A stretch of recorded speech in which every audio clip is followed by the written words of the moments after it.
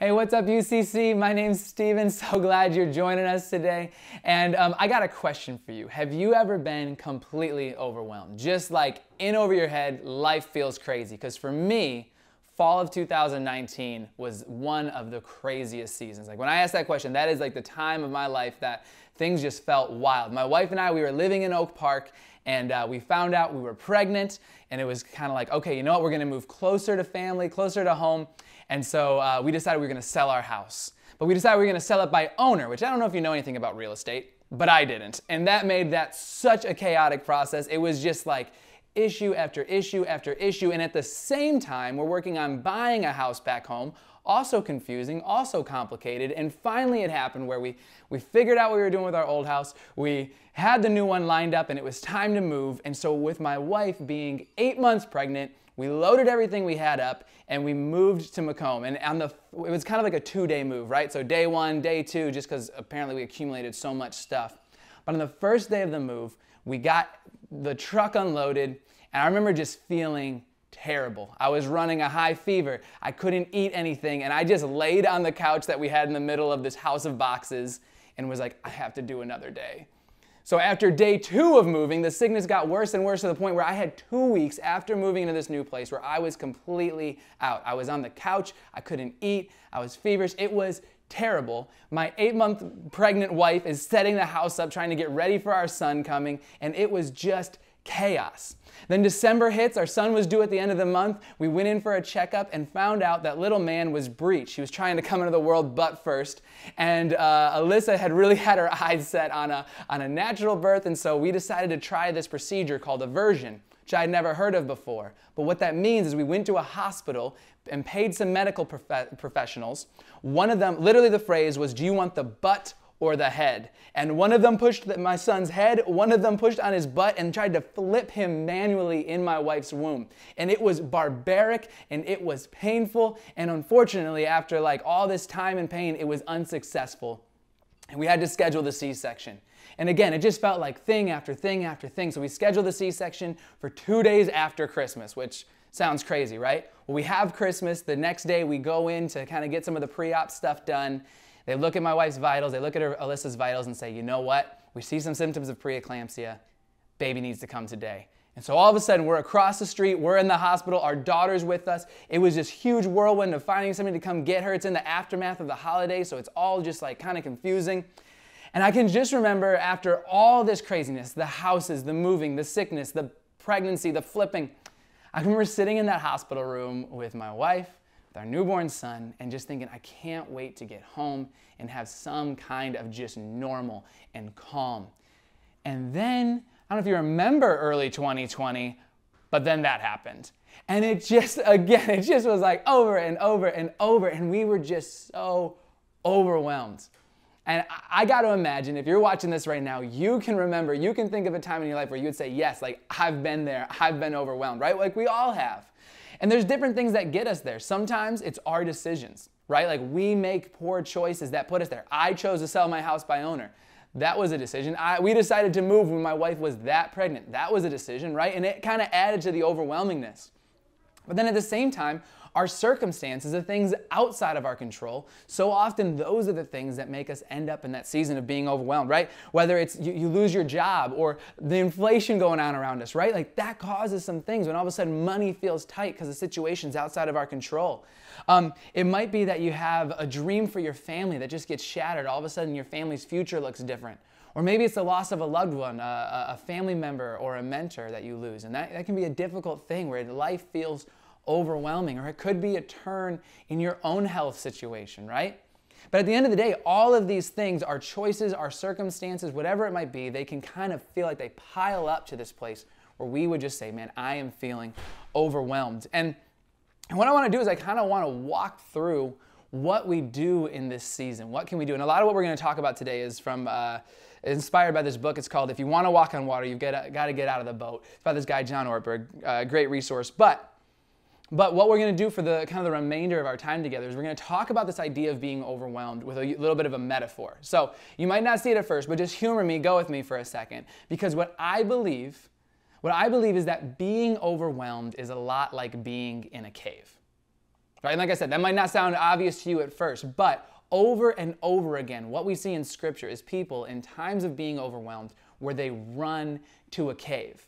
And I think it's a really suiting metaphor. It's a good image for this feeling of being overwhelmed. Because I'm not talking like, wow, what a big, beautiful cave. But think about like being in a dark cave where things feel tight, where you can't quite see the way ahead, where your footing feels uneven, where you're not sure how long you're going to be in there till you find the way out, right? Like that idea, that imagery, that is what I'm talking about when I say that being overwhelmed is a lot like being over in a cave. And I don't know if you can remember the last time you've been overwhelmed, but I bet some of those images, some of those descriptions might line up with that. And to make matters more complicated, what seems to happen is that in these seasons of life where we're in the cave, it seems to be that in these seasons is when God can be quiet. Like frustratingly and sometimes almost pitifully silent. That it's in these moments where life feels like it's crushing down, that we feel like we're trying to call it to God, and it can just feel like nothing's there. And we can find ourselves kind of spiraling to a point where we really are having a hard time envisioning a way out or a future.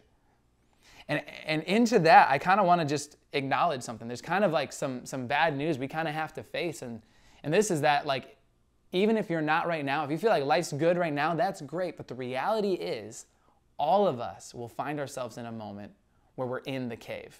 Or like every single one of us, like it is kind of a given of life that we will have a moment where things are overwhelming, where we're back in that cave, right? And at the same time, you might be on the way out of one right now. You might be like, no, Stephen, like it's been a rough couple of years, but things are looking up, like my business is looking better, my finances, my marriage, whatever it is. It's kind of, I feel like I'm coming out of something, and that's great. Like, celebrate that, but the reality is, the chances are really good you will find yourself back in the cave at some point. It's kind of just a reality of our life that we will find ourselves in seasons where we're in the cave.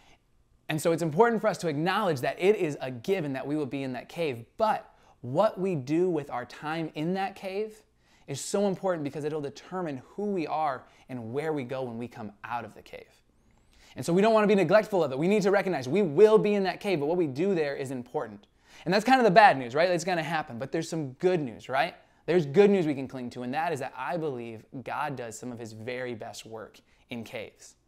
I believe we see example after example in Scripture of God showing up to people who are in seasons where they're in a cave. Listen, literally in caves. In 1 Kings 19, just to give you some examples, there's this story of this guy Elijah. He's a prophet of God who is just worn down, beaten up, thinks he's just ready to throw in the towel. And we see him in a cave where God calls him out and appears to him as a tiny whisper and restores Elijah. It's an amazing story.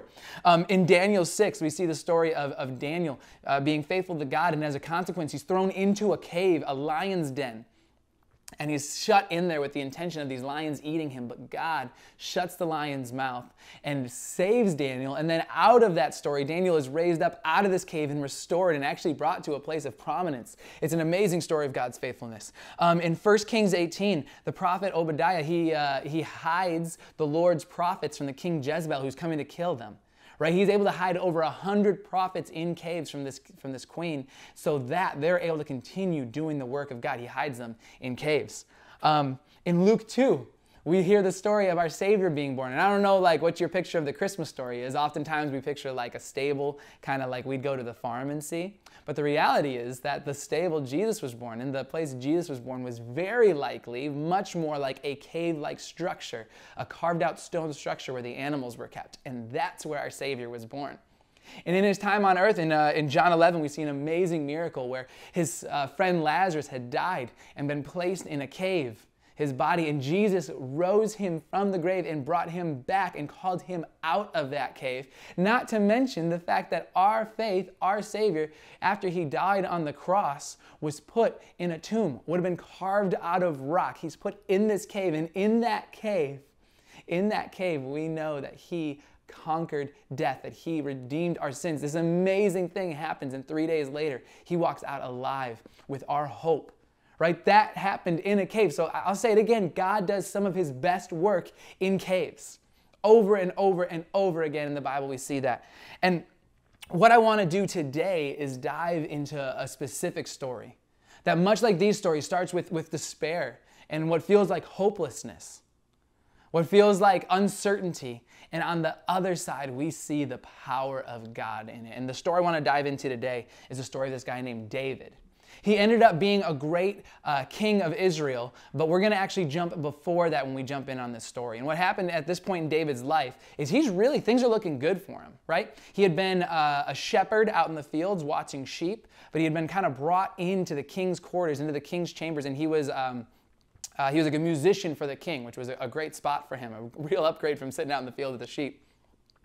But not only that, he also became a great warrior for the king.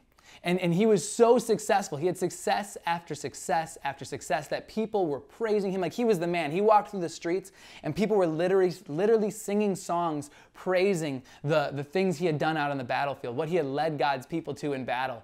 And man, he was beloved, which was great until the king at that time, Saul, became jealous and decided that David was a threat to him and he must kill him.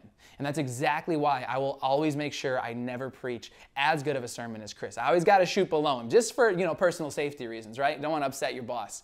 But David's in this position where things look great, and all of a sudden his boss says, nope, that's enough. And he decides he's going to have him killed. So in that moment, David goes from this place of being on the rise, of having just like financial things, like everything's lining up, and all of a sudden his job's gone, his financial security is gone, his literal life security is gone, and he has to run. And in that process, his wife helps him. She essentially will cover for him so that he can get away, but in the process, as David runs, his wife stays behind to cover for him, and she ends up being married off to somebody else. So David loses his wife. And from there, he flees to this place called Werner, where he visits his mentor, Samuel. And he stays with him for a little while until King Saul hears he's there and sends soldiers after him. And so David, again, has to run from Saul, has to leave his mentor. He runs and unfortunately will never get to see Samuel again before he dies. He loses that connection. He has to run from his mentor. We'll never see him again. So he loses his wife. He loses his income, his stability, his mentor. He runs to his best friend, Jonathan. And he says, Jonathan, you got to help me. The king's after me. And unfortunately, the king is Jonathan's dad. And he says, I can't turn on him. I can't turn on my dad. I can't betray him. You have to run. So he also loses his best friend, and he runs to the only place he can think of, which is Philistine territory. And the Philistines were the enemies of the Israelites, the people that David was going off and having wars and having conquest over. He had to run to their territory, and he said, man, if they recognize me, if they know who I am, I'm done. So he decides to act insane. He acts literally crazy. And the Philistines see this crazy guy coming, and they chase him off because they say, no, we don't want him around here. Get him away. And so David runs again. He's running, and he's running, and he's running literally for his life, and he finally runs to this place called the Cave of Adullam. And it's just such like a fitting metaphor. Come back to this metaphor of being overwhelmed. Like David's overwhelmed. David's running for his life, and where does he run? To a cave. This cave where there's this great mountain of weight pressing down on him, where he is hemmed in, where he is running out of options. He's literally gone everywhere. He couldn't even live as a madman in enemy territory. He is out of options, and he goes to this cave. And what's really interesting is that in this cave, we get a really interesting snapshot. So David wrote many psalms. In our Bible, there's a book called Psalms. They're songs to the Lord. And David wrote many, many of these. And we believe, and by we, I mean experts believe, that Psalm 142 was actually written while David was in this cave, while David was in this season. And so what we're going to do today is we're going to kind of walk through that psalm. And what we'll see is that what David wrote during this time where he's in the cave, right? And what David did in this time in the cave, and which we see because of what he wrote from the cave. It kind of gives us like a template, a blueprint, something to look at. What do I do with my own time in that? And we get a snapshot into that from Psalm 142. And we're going to see several things that David did with that time in the cave that we can learn from and we can apply in our own lives. And so the first thing we see as we're going to read through this psalm is that in that time in the cave, David was honest with God. Right? David was honest with God. In Psalm 142, it opens up in verse 1. It says, I cry aloud to the Lord. I lift up my voice to the Lord for mercy. I pour out before him my complaint. Before him I tell my trouble. When my spirit grows faint within me, it is you who watch over my way. In the path where I walk, people have hidden a snare for me. Look and see, there is no one at my right hand. No one is concerned for me. I have no refuge. No one cares for my life. Do you hear this honesty? He says, man, God, like, here's my complaint. Things are bad. Nobody has my back. I'm alone. Right? He goes to God and just is like, this is a bad situation. Like, this is not good. And I love that he just approaches God with honesty. Because for a lot of us, we have a hard time being honest when things aren't looking that good. Right? Think about when it comes to your boss or something at work. Like, nobody wants to be the one to go give the boss the bad news. Right? The deadline's not going to happen. We're not meeting what we thought we would, right? This team's not operating the way we thought it would. All those moments, so often we want to try to cover up the things that are bad. We want to kind of present an image of like, things are okay. Yeah, it might be a little rocky, but we got it under control. And I love that David is just honest. He's like, nope, things are not okay. Things are not good. Right? But again, think how often we try to cover up when things aren't okay. We do that with people in our lives, but we also do that with our relationship with God. We try to cover up the reality sometimes of what's going on. We try to have these like prayers where even though the world feels like it's falling down around us, we're like, hey God, like it's me. We come so like meekly before him, but can I point something out? Like it's pointless to try to cover up the reality from God. Like this is the God who sees it. And yet sometimes we're too timid, we're too afraid to really come to him with honesty. And I want to encourage you, if you're in the cave, just like David, we see that like God is not afraid of your honesty. So when you're in that moment, when you're in that cave, be honest with God. Don't try to sugarcoat your prayers. Don't try to give God some polished version of what's going on because number one, like you're not tricking him, he knows. But more importantly, like God can handle it. God can handle all of your doubts, your insecurities, your fears, your questions, your anger even. Right? Like you can go to him with what is true and real because he knows anyways and he can take it. And in fact, I think what we see from David is that it's an incredibly healthy thing for us. That in these moments of being in the cave, that we can go and be honest with God. And so again, we see that David's honest with God. And as we move on, we're going to see that David was also very aware that he was dependent on God. That David was dependent on God. In Psalm 142, 5-7, he says, I cry to you, Lord. I say, you are my refuge, my portion in the land of the living.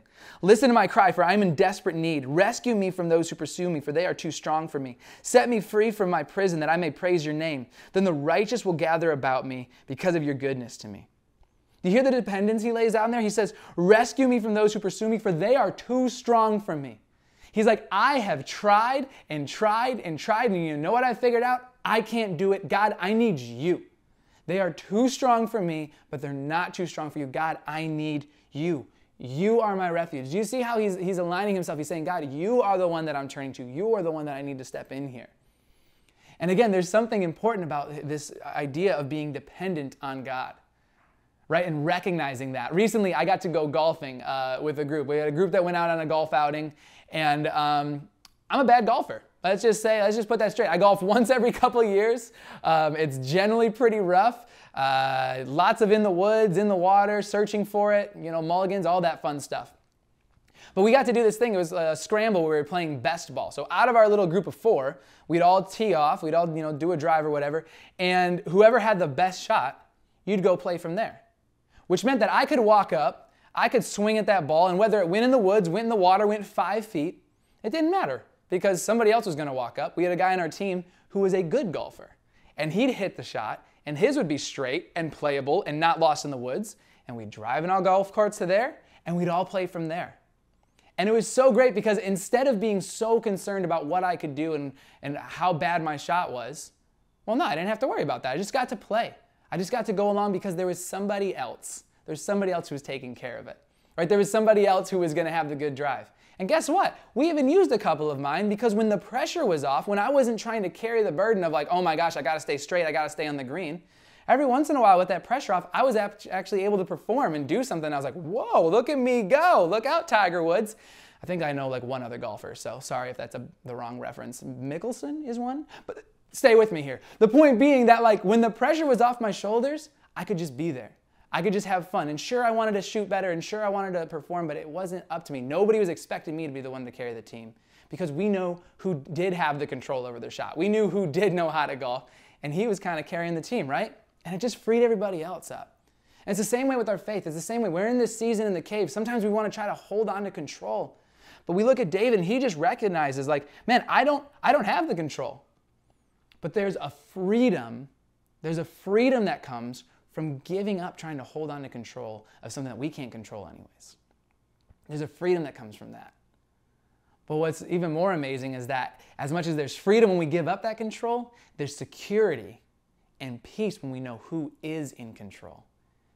And so we see David, and he is honest with God, and he is aware and honest about his dependence on God. David is radically dependent on God. God, you alone are who I need. You are my refuge. Right? When you're in the cave, look to him because he is the one who is in control, and that's where we're going to find freedom. That's where we're going to find peace. That's where we're going to find security. So David's honest, David's dependent, and finally what we see is that David was strengthened by God. David was strengthened by God. So what happens in this cave of Adullam is that all of a sudden there's all these other refugees, all these other outcasts, people who are on the run that flock to David, and he's kind of like the outcast leader at this camp at Ziklag, it's called. And literally all these people are kind of coming around David, and he has this little ragtag group of just kind of down on their luck people that are looking to him. And what happens is these people come through, these enemies come through, raid their camp, and run off with their women and their children and their stuff. And it's brutal. These people who are already down on their luck, all of a sudden things are like worse. And the Bible says, it's super dramatic. It says that they wept until there were no more tears. Like these people were devastated. They were heartbroken. And they had all this grief, and that grief turned to anger towards David. And they decide, you know what? That's it. We're going to take David's life for this. We're going to blame him. And he's going to pay for what happened to our wives. Imagine David in this moment. It's like running for your life, running for your life, running for your life, running for your life. You're in the cave. There's nowhere else to go. You have this little community, and oh, guess what? Now somebody else wants your life again. Like, can you imagine the exhaustion? Can you imagine, like, the will this ever end? Can you just feel that cave crushing in? But listen what happens. We see the story in 1 Samuel 36. It says, David was greatly distressed because the men were talking of stoning him.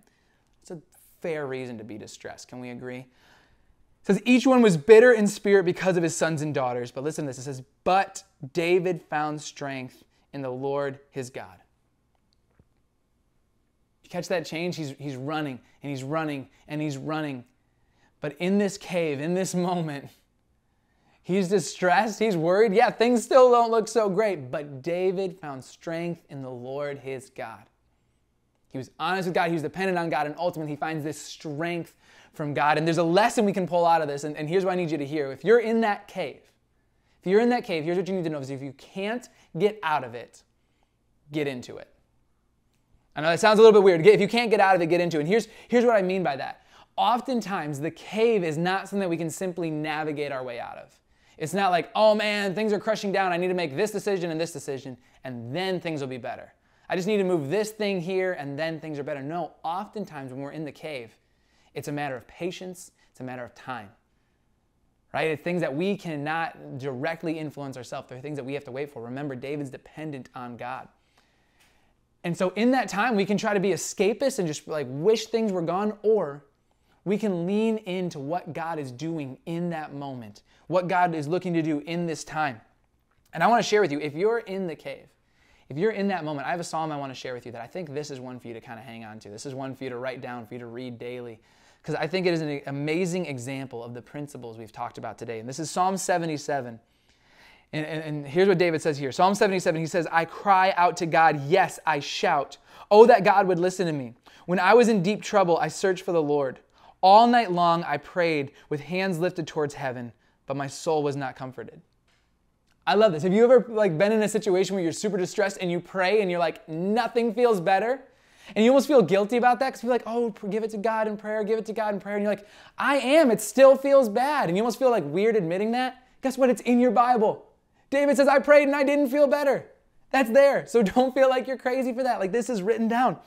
My soul was not comforted. He says, I think of God and I moan, overwhelmed with longing for his help. He's like, God, where are you? You don't let me sleep. I am too distressed even to pray. I think of the good old days long since ended when my nights were filled with joyful songs. I search my soul and ponder the difference now. Has the Lord rejected me forever? Will he never again be kind to me? Is his unfailing love gone forever?